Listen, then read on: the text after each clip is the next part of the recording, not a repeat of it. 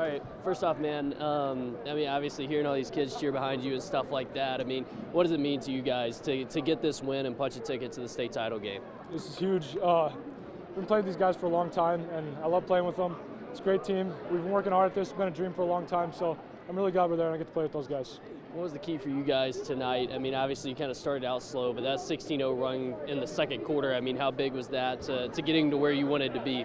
Yeah, definitely started out slow, and we tried to work a little harder, try to speed them up a little more, try to force some more turnovers. That obviously helped. They struggled with a little physicality down low, and they were letting it go, so we tried to play the same game they were, and yeah.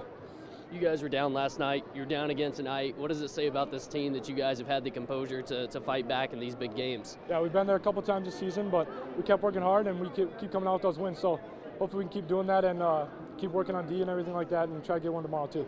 Obviously, there's always something to clean up. What do you feel like you guys got to clean up tonight going into the state championship?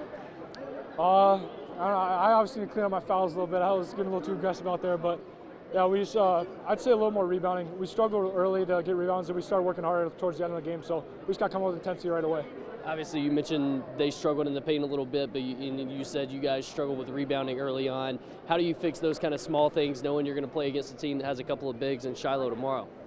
Just got to make sure everyone's crashing on defense and on offense too if we can, and make sure we're getting bodies on people, make sure you find somebody every time the shot goes up, and yeah, just make sure you get your guy.